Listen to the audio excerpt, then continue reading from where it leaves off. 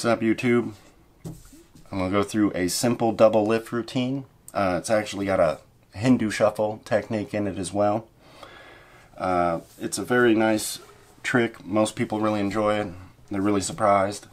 So here we go. Let me go through the routine. First, you have the spectators select any card. Doesn't matter which one they select. It's totally a free choice. But let's just say they select this Joker here. And you don't have to see it. Tell them not to show you. And what you do is you then start a shuffle, Hindu shuffle like this. You ask them to tell you to stop. So they say stop like right here. And you have them put their card back in the deck and you shuffle off. Losing their card in the deck, somewhere in the middle. You don't know what the card is, they don't know where it's at, you don't know where it's at. The card's essentially lost in the deck somewhere. You then take the top card of the deck, show it to them, you say, well, this is the Queen of Diamonds, this isn't your card, right? And they'll say no.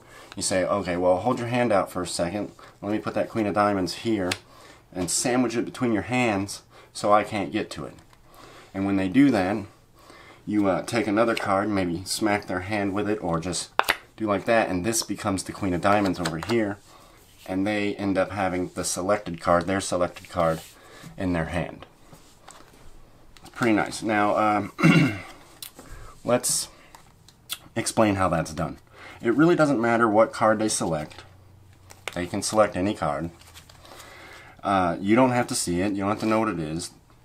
And when you do the Hindu shuffle and you start shuffling off and they say stop, this is where the magic happens. They put their card back in. What you do is squeeze the top portion of the pack like that in between your two fingers, keeping their card there, and you finish shuffling off, keeping their card right there.